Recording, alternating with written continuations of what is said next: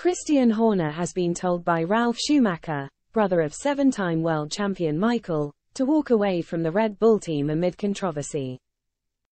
Ex-F1 driver Ralf Schumacher has told Christian Horner to walk away from Red Bull.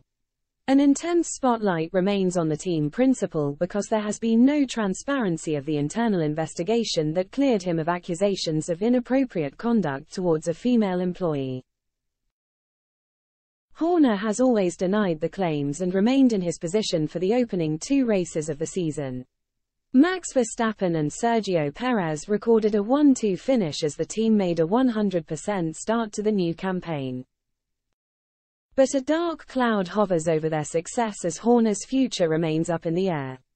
A power struggle has broken out in the hierarchy, with Helmut Marko wrestling for control.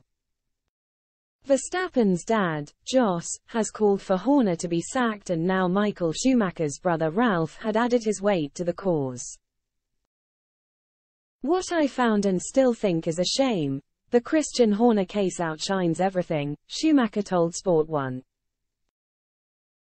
This became particularly clear on the first weekend in Bahrain. It wasn't until race day that there was a little talk about the sport. "What also bothers me about the whole thing, an objective assessment is extremely difficult because there is a complete lack of transparency.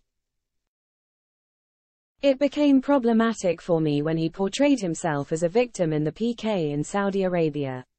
I'm sorry for his family, yes, but there was only one person who started this whole thing, him.